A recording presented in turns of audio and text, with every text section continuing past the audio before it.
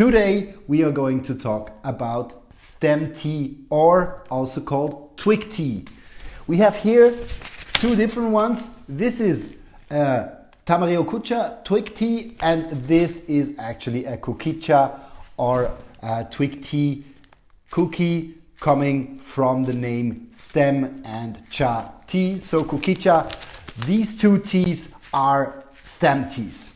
What I show you here also is actually what the stem tea is about. Stem tea is called stem tea because you got the stems of the top leaves in it, which means normally the farmer takes the 3 to 5 top leaves also for the stem teas, and he uses everything, the leaves themselves, but also the stems leading to the leaves. This looks then like this. Here we have the Yakushima kukicha, which I prepared you in 5-gram portion. And what we have as well is the Tamarillo-Kucha from Mr. Fujisako from Kumamoto, so the southern part, the Kyushu island, and you can have it there from Yakushima, an island 2 hours south of Kagoshima, so even further south. And these two tea are very different in their taste profile. That's why I really like to compare them as well. Here we got a more fresher tea, and here we got a deeper tea with a umami note. In general about kukicha and this so-called shiraore, you also call it karigane. Actually, what you say is that a shiraore or a karigane is coming from a higher grade tea. Meanwhile, the kukicha can come from any kind of sencha, so a normal green tea. This is the main difference. You can also see it in the color, in the deepness of the richness of the green. Here you got a lighter green, here you got a little bit of a dark green. This is coming from, this tea has been shaded and this has been less or non-shaded, but on the island of Yakushima we have a lot of fog, so there is kind of a natural shading process as well. So this one here, shiraore, and this one here is the kukicha from Yakushima. Now what we're going to do is we're going to taste them. So we put them in the Kyushus, which I got from Okinawa, or which I brought back from Okinawa. Just try this, put in here, voila. Still some in, good. And we do the same for the shiraore, voila. Good. What we do is we leave them, both of them, at 60 degrees Celsius or 150 Fahrenheit. We leave them in for only 1 minute, both of them, and let's see how the taste profile is, putting the same amount of water in both of them. So what I can tell you about the farmer is that in 1993 already Mr. Watanabe in Yakushima, so with this tea here, he started organic farming on his island. Since 1993 also Yakushima is a UNESCO heritage island, so it makes absolutely sense for him, or it made sense for him at the time, to switch on organic farming. If we talk about Mr. Fujisako is actually a farmer which started already 1986 the organic farming, so he was one of the very first farmers applying organic planting in Kumamoto. So the area, it's kind of a high plateau where he plants his tea.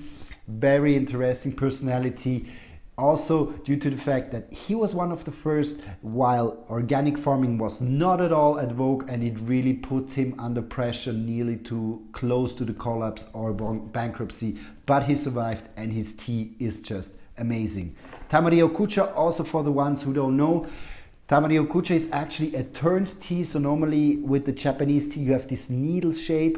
This Tamarillo-Kucha is only turned, so they leave away this rolling process in the end of the production, which makes this tea then with round needles. So I put both of them into the cup.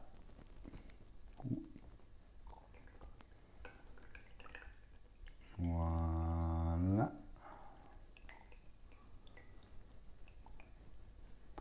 Already in color, I can see that the Yakushima, due to the more greenish tea, and here was a more darker tea, you also see it in the liquid.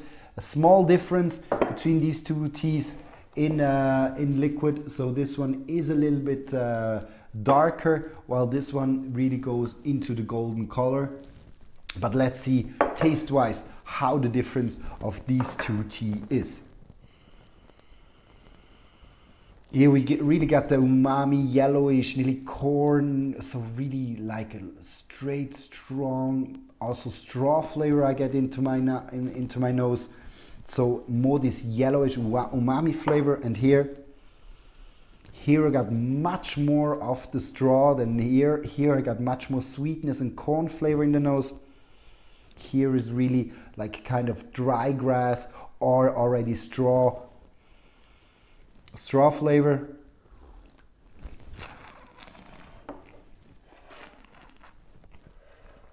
Taste-wise, you got a smooth, like a nutty popcorn flavor coming out. It's creamy as well on the tongue. Very interesting. But you also, you got this like this popcornish flavor, which is predominating. Not a lot of sweetness, a little bit of a tingling on the tongue, showing a little bit the acidity of this tea. And if we go now with this one here,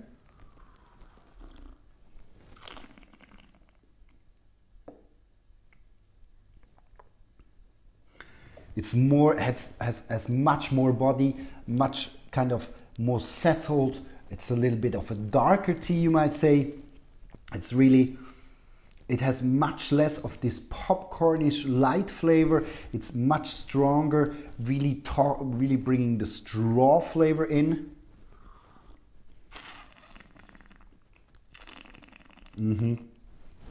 It's a lot of the straw flavor, but also kind of a little bit of the freshness, the grassiness of the Tamaryokucha is coming out.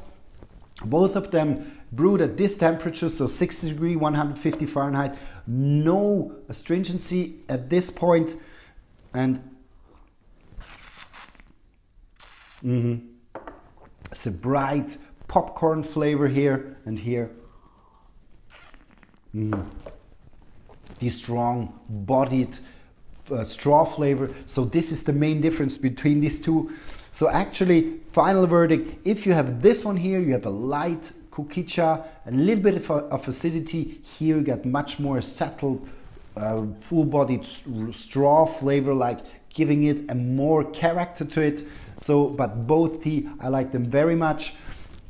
This one is even my favorite because I like this lightness of this tea, especially when I had a hard day at work and I come home and I just drink in the evening. This one here, but this also very interesting flavor profile. If you like a little bit this dryness of the straw and a little bit more character in your stem tea, this one is definitely a good choice.